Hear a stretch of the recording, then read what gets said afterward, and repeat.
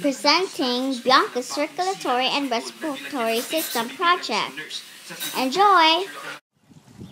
Hey Bianca, you want to play tennis-ball? I have to do a respiratory and circulatory system project, but I'll play with you first. You sit.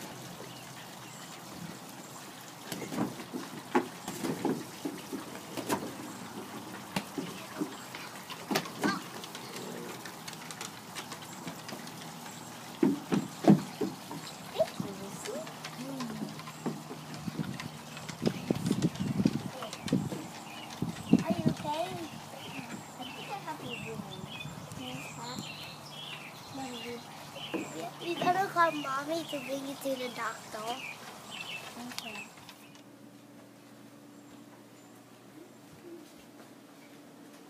Hi, my name is Dr. Y. Looks like you have a big wound. I fell, doctor. Let me take a closer look at the wound.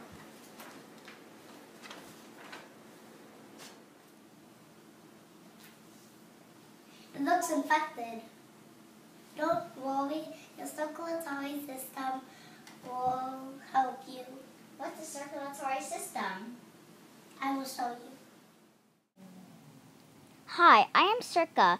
Let me help Dr. Brian to explain to you how your circulatory system can help you in healing that wound.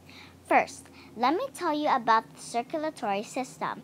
The circulatory system is made up of heart, blood, and blood vessels. The blood vessels include the arteries that carries blood with oxygen to different parts of the body, and the veins that carry blood with little oxygen back to the heart. The capillaries are the smallest blood vessels, and they make it possible for oxygen and carbon dioxide to exchange between blood and the tissues. The blood has the red blood cells, white blood cells, and platelets. You want to know the jobs of these cells? Watch this. I am a white blood cell. I am a soldier of the body. I defend the body against the germs.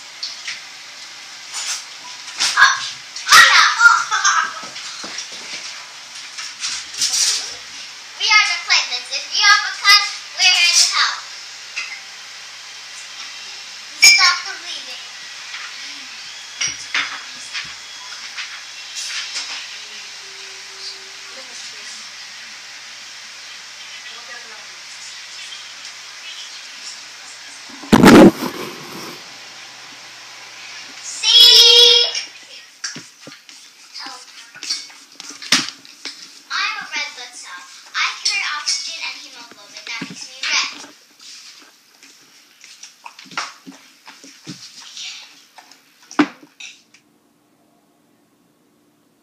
Do you know anything about the respiratory system? No. I'll show you. I am Blue and Yul. We are twins. Dr. Brian also checked Bianca's lungs during the doctor's visit. Let me tell you about the lungs and how we work together with the heart. We inhale oxygen and we exhale carbon dioxide.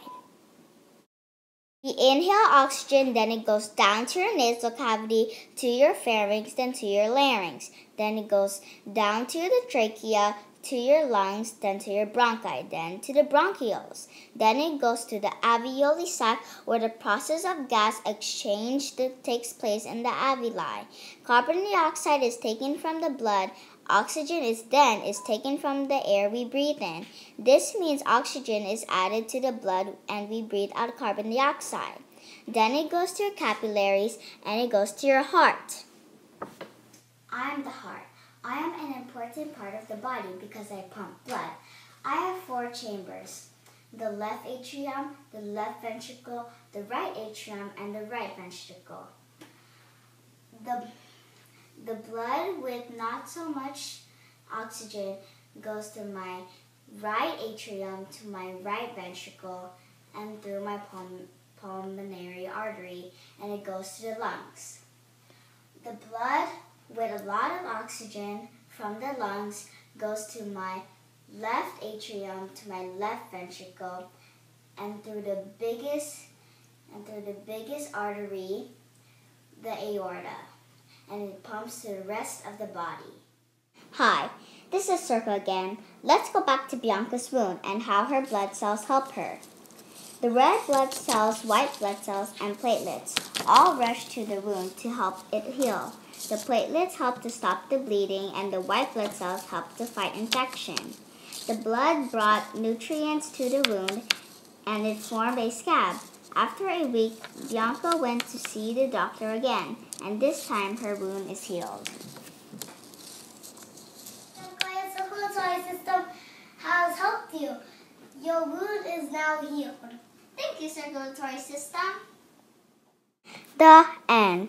Till the next adventure of Circa, your circulatory system narrator.